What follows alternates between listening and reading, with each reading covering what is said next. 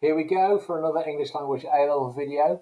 We're looking at language diversity, and today we are scrutinising language, occupation and power. Okay, so this is getting ready for the paper 2 AQA A-level, and it's called language diversity and change. And you could well get a question like, for example, evaluate the idea that in public life a person's occupation is the most significant influence on their language. Okay, so everything that we do in the video today will kind of introduce you to that. So we spoke of power a second ago. The person to reference there is somebody called Norman Fairclough. Norman Fairclough differentiates between influential and instrumental power and how they affect language. So let's look at this idea of influential and instrumental power. What is the difference between them? I will explain. So instrumental power is the power of people with higher authority. Okay, so it's quite explicit. When we're talking about higher authority, we're talking about maybe the government or legal system or your place of work or management, or even, dare I say, your school or your college, like the teachers or the head teachers there. They have power to make you do stuff. That's called instrumental power. And they set clear expectations. You must follow the instructions. And if you don't follow the instructions, there will be consequences. So there'll be penalties if you don't do it. And in their language, if you've got instrumental power, it means that you don't necessarily need to be converging. So you don't need to converge with your receiver because you've already got a high level of power. Let's look at a text which is doing this instrumental power. This is an exam poster on a wall in a college. No mobile phones, iPods or MP3 or 4 players. Possession of unauthorised items is an infringement of the regulations and could result in disqualification from the exam and the overall qualification. So remember what I said about little attempt to converge with the receiver? So that's what's going on in that first sentence there. It's elliptical. It's a minor sentence. It's a non-standard sentence. It doesn't need to be standard because it's just laying down a rule, okay? And it's a high level of precision. It's itemizing the things that you're not allowed to bring into the exam hall. And in the second sentence, it's sort of bunged up with a whole load of abstract nouns. So words like possession, infringement, regulation, examination. They all tend to be Latinate root. So originally the words come from Latin and they tend to be polysyllabic, either tend to be long words, and they're abstract. So what they do is they lift the level of register and therefore create the sense that these people are important. These are the rules that I must be following.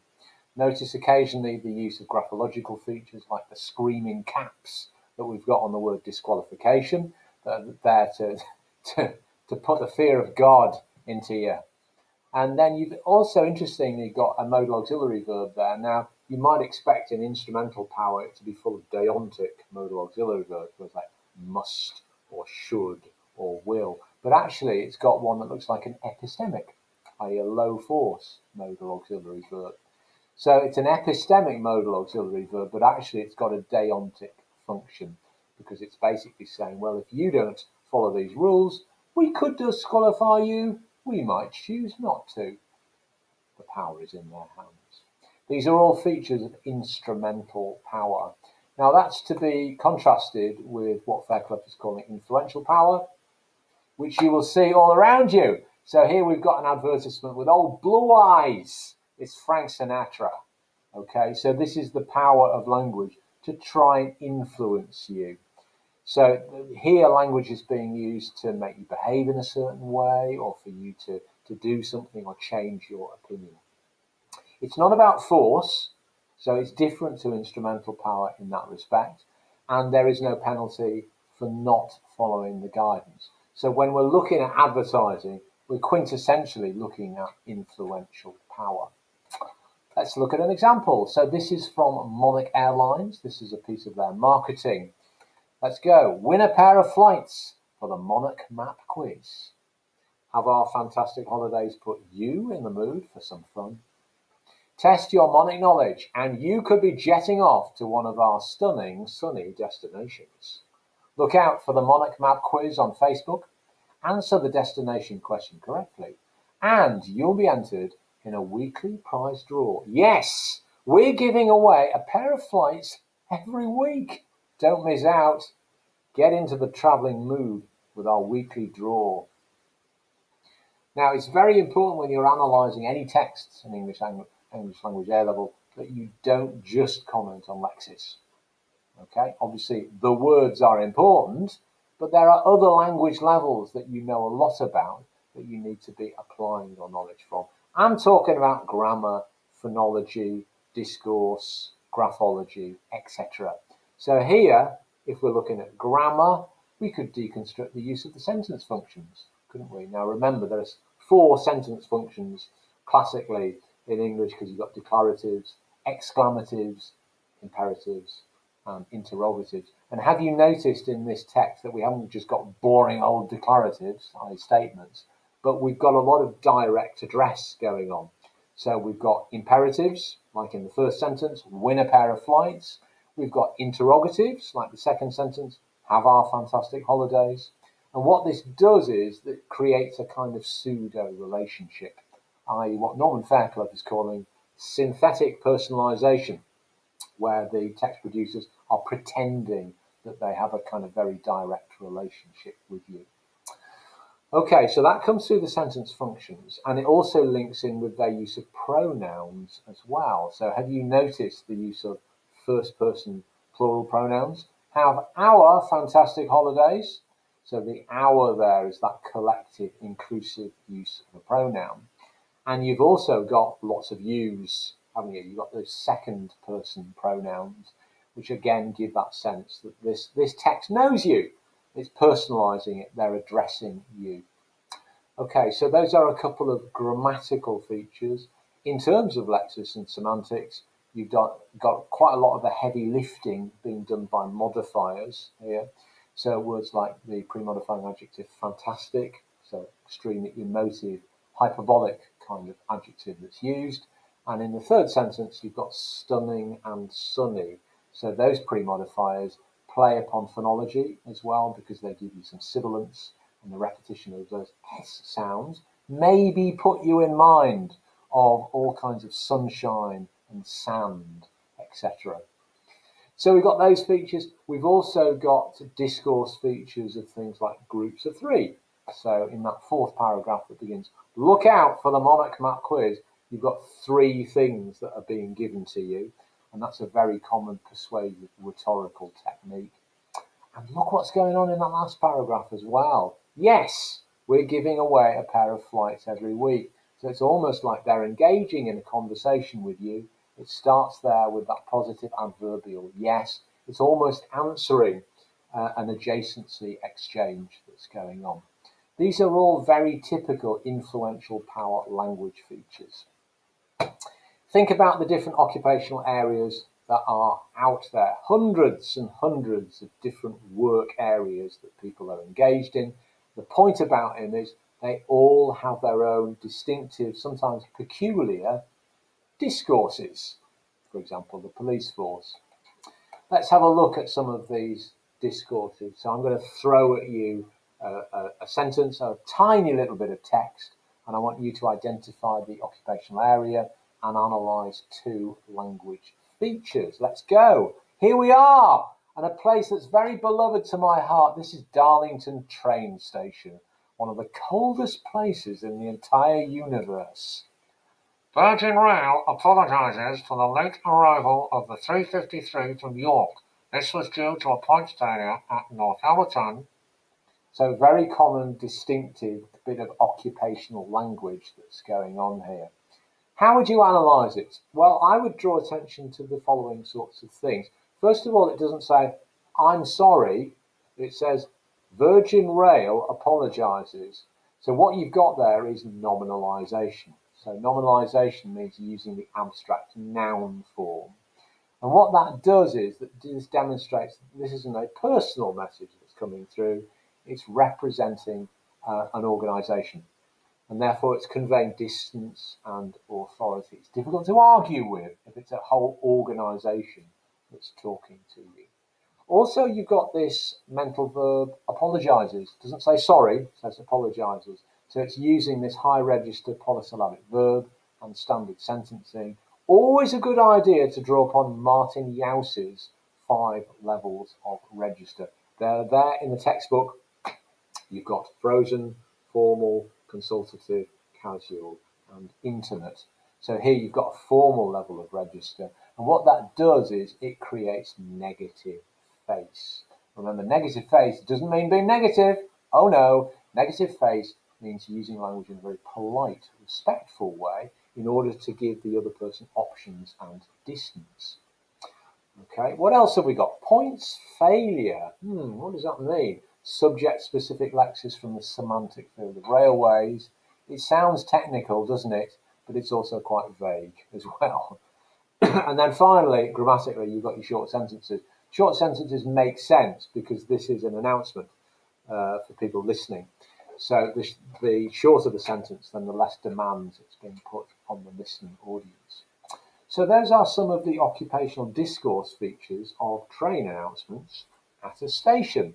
Here I'm going to give you 5 other slices of discourse, and you have to identify from what work area they come, and then you have to pick apart some of the language features. Let's go. Dearly beloved, we are gathered today to celebrate the life of Paul Heselton, a cherished member of this parish. You have the right to remain silent. Anything you do say may be recorded and used as evidence in courts. Press 1 if you wish to make a new claim. Press 2 if you have an existing claim. Press 3 if you have an inquiry about your cover. A 27-year-old female presented with a pneumothorax, which progressed into a rapidly degenerative bronchiolitis obliterans organising pneumonia. West Indies really turning on the heat here with 4 slips, a gully, a short mid-wicket and a silly mid-on. Right, let's go back through these and say some interesting things about them. Dearly beloved, we are gathered today. Now this is clearly spoken in some kind of religious context. So perhaps this is a priest or a vicar that is addressing a congregation. And that's why we've got this consciously archaic language that's being used. Now, so many occupational areas rely upon very up-to-date language with lots of neologisms. If, for example, you're doing a car advertisement, it's likely that you're going to be using language in all sorts of very new creative ways. Not so in church. Okay, so church is about tradition. It's about the continuation of cultural traditions that have gone on for centuries. And that's why we sometimes have this archaic language that's being used. Beloved, for example, would be a good example of that. Or parish, for example, this discourse community. Notice the quite high level of register here as well. So this is somebody who is reading from a script. So we've got high level of register. And notice also the use of euphemism. Because here, these people are clearly not there just to party. They are there to mourn. But they're using, this person is using this word celebrate here. So it's euphemistic use of language that's being used, that's trying to shape and position the audience's response. You have the right to remain silent. Anything you do say may be recorded and used as evidence in court. This is a great example of what Yauss would call the frozen level of formality.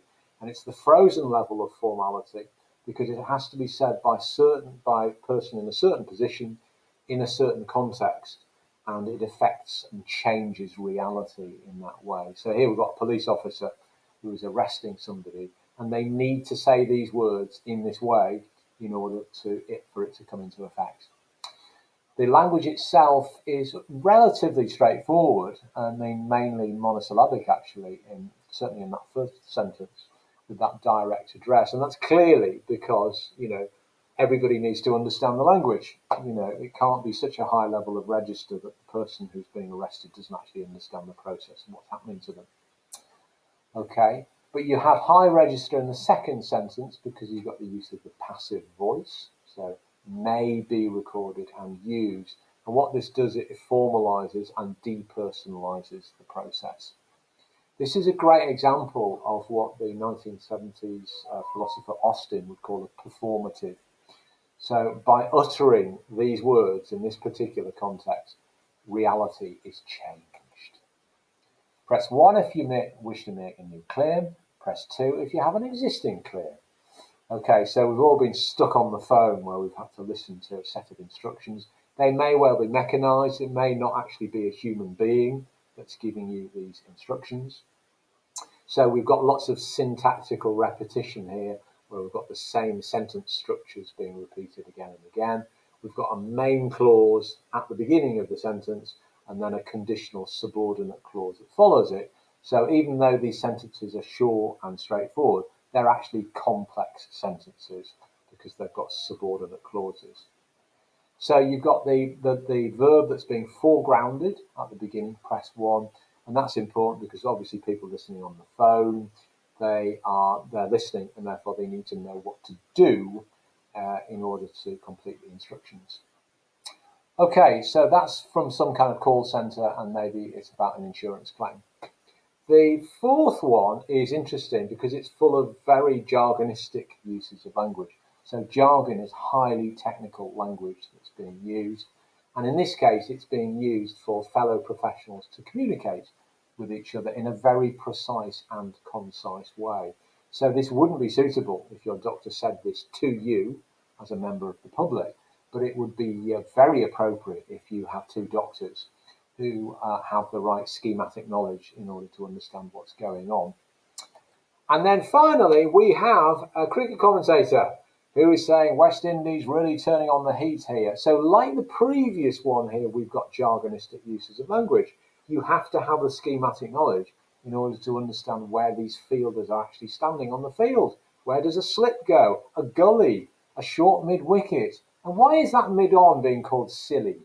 So you obviously need this schematic knowledge for that.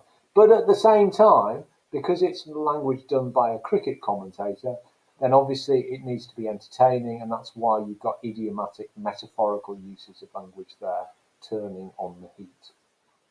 Okay, so it's obvious that different occupational areas are going to be drawing upon very distinctive discourses in their language. And in our next video, we will have a look at one particular discourse, that of teaching. Thank you very much.